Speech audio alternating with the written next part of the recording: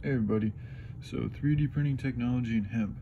I was just listening to the Jim Brewer podcast on YouTube, which I really like and appreciate, and he lives in Southwest Florida, and so he's around a lot of the damage done by the recent outbreaks of severe storms. He has an event called Boots on the Ground, which is a charity for people who have lost things. According to him, the main necessity isn't food as much as it is things like RVs, beds, pillows, blankets, and things like that.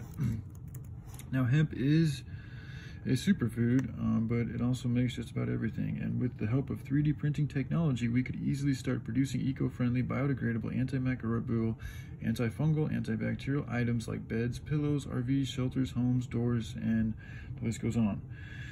So it does take 4 months for the hemp to be able to be harvested, and so we could start planting seeds now, and we could use whatever type of surplus we do have to fuel the needs of 3D printing technology.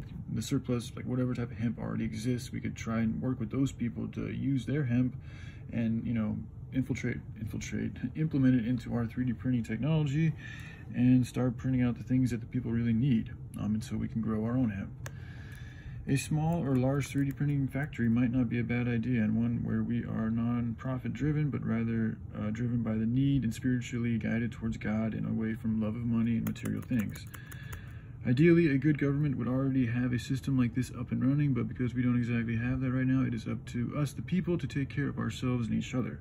Now, we will have different things to offer. Some do have money, and some do have youth and wealth, and the two together, with the Bible guiding us, feels like a good team, which has the possibility to really bring about some real good and sustainable results.